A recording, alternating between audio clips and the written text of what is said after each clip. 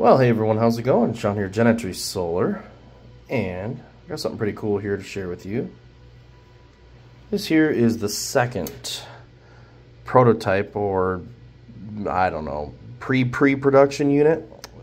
This is from the same factory at PowerJack, and this is one of our spec transformers, obviously, from, oh shoot, I think it's been almost a year now. And this inverter was running my house perfectly fine for the longest time. I mean, this is the one where I did the long test video, and I had explained some of the issues that I noticed with the transformer that I had to fix and all that other stuff. This is the old one, and this is the new one that's going to be going in all of the GS12 Solar inverters moving forward.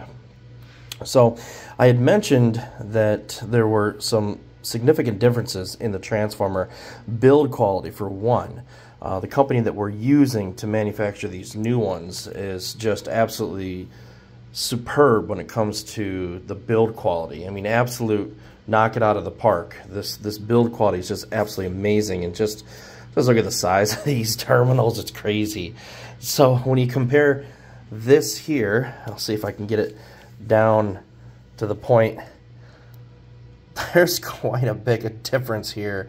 I mean, this is crazy. Now, this is not quite apples to apples. The reason that this has 3 sets of primaries that essentially lead to the main board that would sit here is because we were originally using these chokes. Now, these are required in order to improve your efficiency, eliminate noise, and things like that. So when I was doing all of my testing, what I ended up doing with this transformer is I wrapped it 3 times. There's 3 turns on each one of these, and I divided it up. I split it into 3 so that I could wrap 3 times per choke, and then obviously it went to the main board. Same with the other side. You can see just how wrapped these things are, and this was for me to be able to actually get the efficiency numbers that we were looking for, and improve basically everything of the transformer to get it where we wanted it.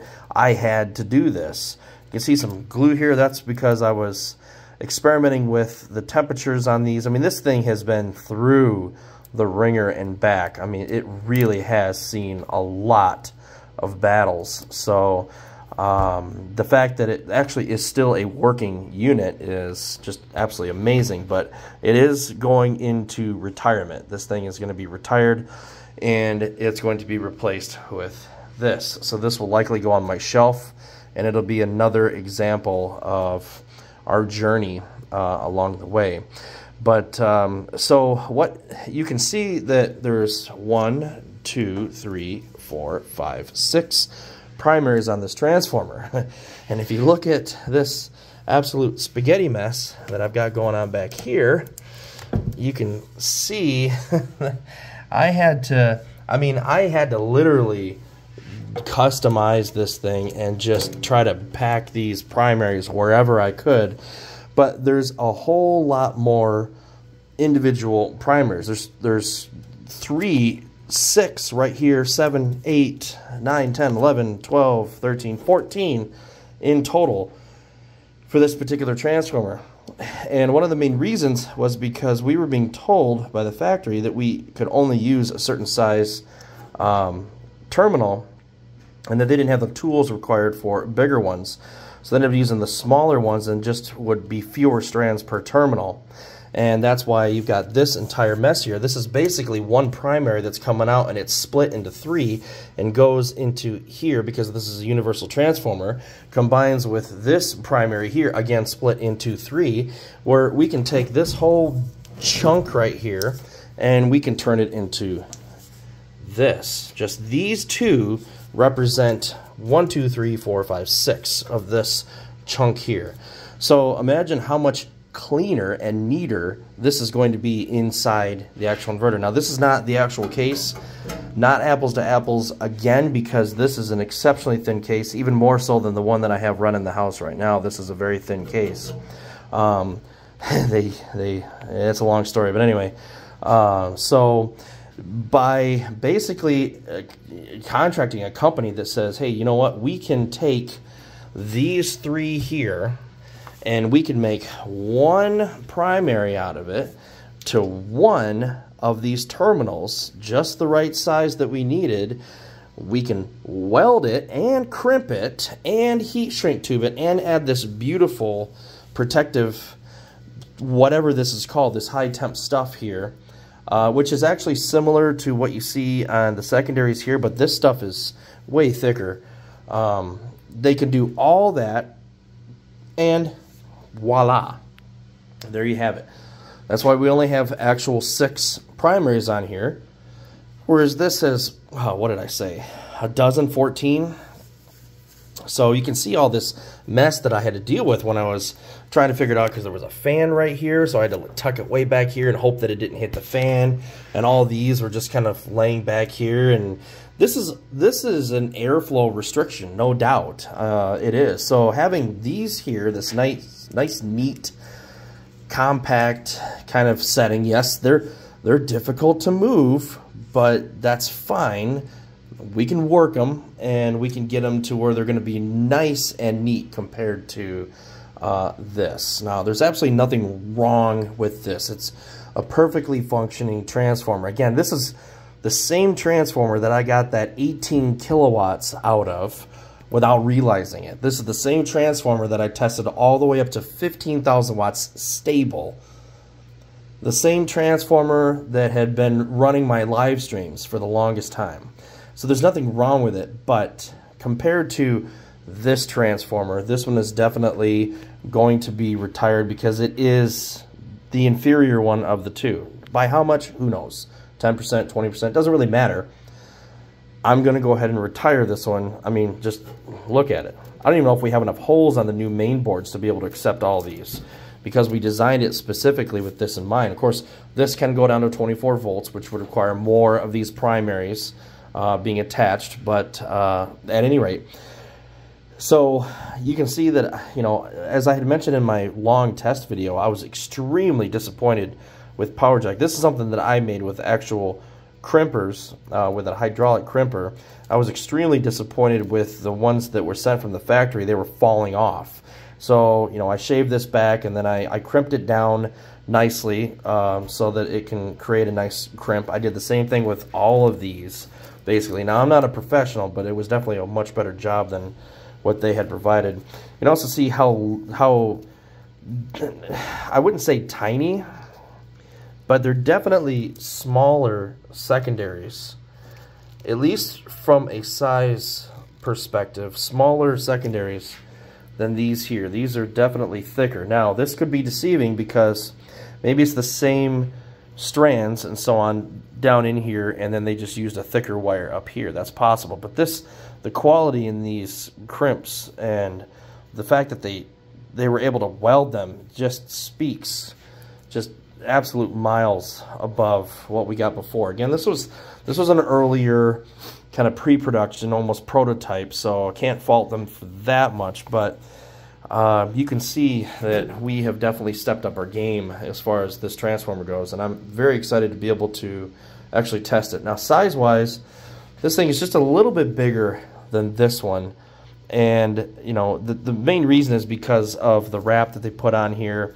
But size and weight, they're very similar to each other. I believe this one's just a tad bigger. It definitely feels a little heavier, but you know, like I said, they're spec'd for basically the same performance. This one's just built a lot better, and I know it's going to perform better because of it. So I'm really excited to be able to test that, and that's going to be coming by the end of the week. So there you have it. Yeah. So this old gal, so to speak, is going to be going into retirement. Will be going on my wall, my shelf, to be forever displayed.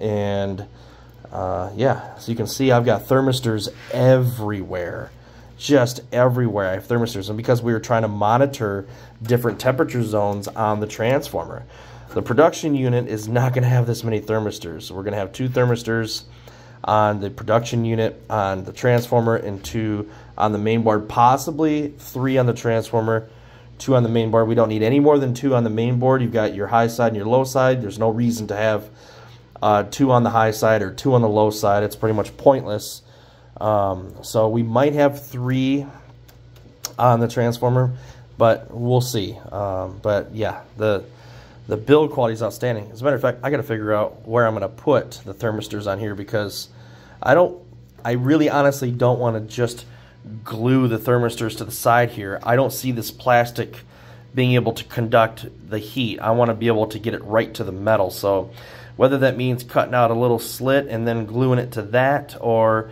just taking this wrap off altogether, I will definitely be figuring that out. But the worst thing is to just set it right on top. It is not, there's so much air gap here, you're not going to get an accurate reading. You really need to be touching the metal that is actually transferring the heat outward from the air from the center of the transformer and so on the core. You really got to be able to touch that metal, because if you just have plastic on it, it's really not going to do a great job of transferring that heat and being very accurate. So I can honestly say that this wrap is probably going to go. I mean, for that reason alone, I don't want to be taking a knife here, an X-Acto knife, and try to cut this out without hurting these. It's just probably the way that we're going to go, but we haven't made a final decision on that yet. This one never was wrapped. It never had wrap, so whatever. But the new one will have rubber pads underneath this transformer bolt. This thing hung on my wall for, I don't know, 8-9 months or so. And this one bracket held it into place perfectly fine. So we're going to have 2 on the final design, but this one bracket held the transformer in place perfectly fine. So I'm not anticipating that that's going to be an issue. But anyways, there, I just wanted to make a comparison for you. You can see how some burn damage here, and this is from all the different testing and overloading and screwing up and all this other stuff that we've done with these things. So we learned a lot. But at any rate, this she's definitely going to go onto the wall or onto the shelf, and it has been a great inverter that got me through, well, all of last spring and summer at the very least, and some of the fall. Got me through there and performed excellent. Yes, we had issues because I was pushing it and I was doing all sorts of things, and this was right around the time that Sid was trying to figure out why we were getting those random blow-ups. We figured that out. So this inverter has been through a lot. I mean, it really has. And so we're pleased to finally retire it and put it on the wall and make way for this transformer going into that inverter. It is going to be awesome. All right. Well, there you have it. Again, I'll remind you that the prices on the website are going to be increasing, and the free shipping will be gone as soon as we get the first batch and we start shipping them out. That is going to go. The prices are going to go up at least $100 on each unit, probably more. So if you want the cheaper price, get your pre-order in now if you don't mind waiting a couple of months. But this is a beautiful transformer. That is a beautiful inverter over there, and I'm extremely excited to be able to get these to you with a substantial improvement in build quality, and that's going to definitely translate into performance, no doubt, especially with this monster. So there you have it. If you have any questions, let me know. 833-GENETRY, toll-free Monday through Friday, 9 to 4 Eastern Daylight Time. GenetrySolar.com. Thanks again for all of your support as always, and take care.